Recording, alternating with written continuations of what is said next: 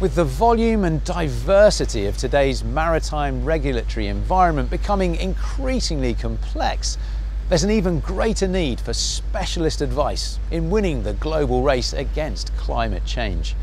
Law firm HFW is an experienced hand in navigating the challenging straits of compliance and carbon reduction.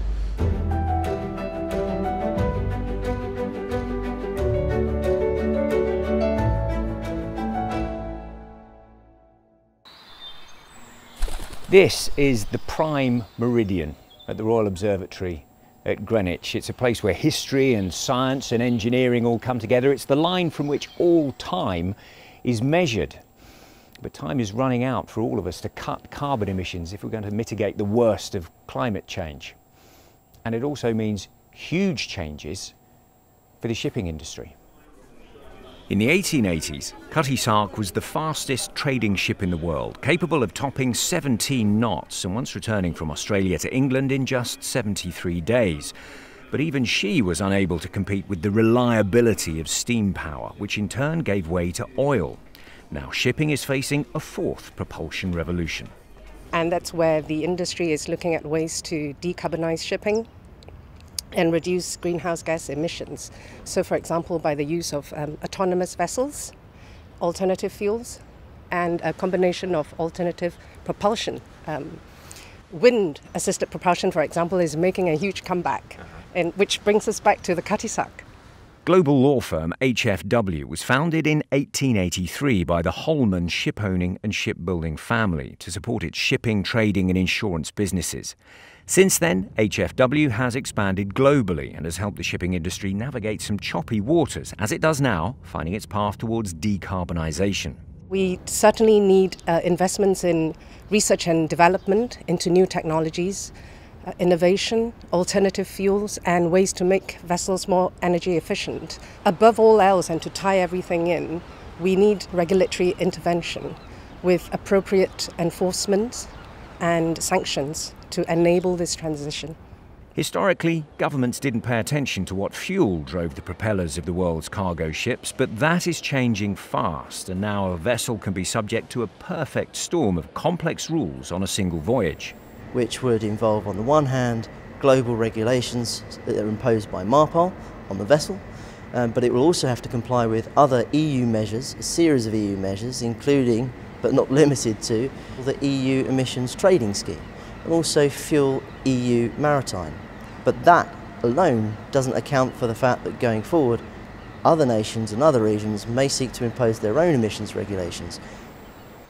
Now, just across the River Thames from Greenwich, you can see the financial districts of London and the city. And something that's being talked of more and more these days is ESG, environmental social governance. And the idea is that big business must take its corporate social responsibility seriously or potentially face enormous economic consequences. There will be plenty of Kodak moments along the way, but those will cause much opportunity and also scope for both technical and financial innovation in this space. The shipping industry will find increasingly that there will be a strong link between what's good for the shipping company itself and its fleet and what's good for the wider environment. Singapore is the world's largest bunkering hub. The Maritime and Port Authority of Singapore is already planning for a decarbonised future, investing 120 million Singapore dollars to establish a global maritime decarbonisation centre.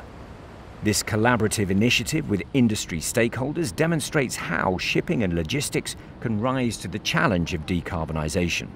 Really, I think it's those companies who see this as a transformative moment, not a moment for small tweaks, but a moment to transform their businesses, to really embed sustainability and decarbonisation all the way through. And as part of that, I think we need to see companies transform the way they work together, because the only way to achieve decarbonisation is through collaboration and to really have a whole of supply chain solution. Tougher regulation will be required if we want to decarbonise, very simply, because voluntary action will only get you so far. And in the absence of regulation, no one's willing to pay the price that is required in order to decarbonise. A century ago, when steam ruled the waves, HFW was there to advise clients on how best to protect their interests. Now, as low-carbon technologies are set to become the new normal, HFW is providing expert advice at a critical and defining moment for the shipping industry. Shipping has been through conflicts. Shipping has been through recessions. Shipping has been through a pandemic. It has survived all of those challenges. Is this the greatest challenge ever? I'm not sure it is. I think for the moment, yes, it will be. I think the biggest difficulty will be for shipping that it is a truly global business, and there will be local nuances, particularly in the way in which regulations are interpreted on a global basis. I think that's going to be the greatest difficulty that shipping will have.